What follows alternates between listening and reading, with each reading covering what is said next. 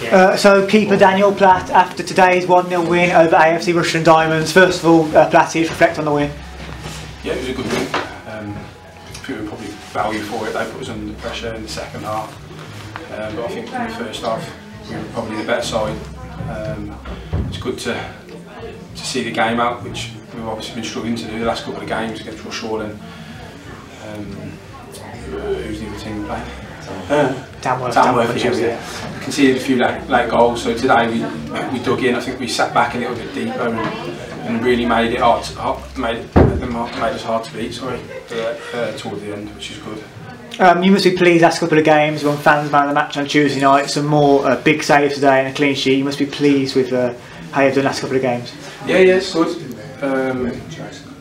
Obviously on Tuesday it was really disappointing to have a good game and then we conceded a couple of goals towards the end. But that's football, and at the end of the day it's a team game, so we just need to keep digging in. So there's been some more strange results this week with all the other teams, so we just need to keep digging in and putting some points on the board. It's good to get a clean sheet today.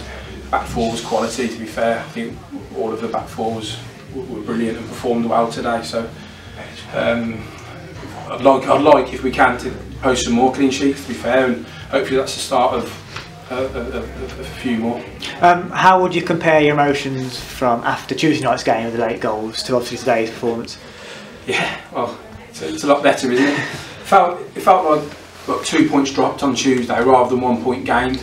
Tamworth were a good side, so you know, would you have took a point against Tamworth on Tuesday? Maybe, I'm not sure, but it felt like, like I said, 2 points lost and not 1 point gained. Whereas today, obviously, we got 3 points, and hopefully that puts us up the table a little bit and we can start putting pressure on other sides now. Hopefully we can put a run together. We've definitely got enough in the side now, in my opinion. We've got 2 quality strikers. We've got wingers, coming out of our ears. We've got centre mids coming out of our ears.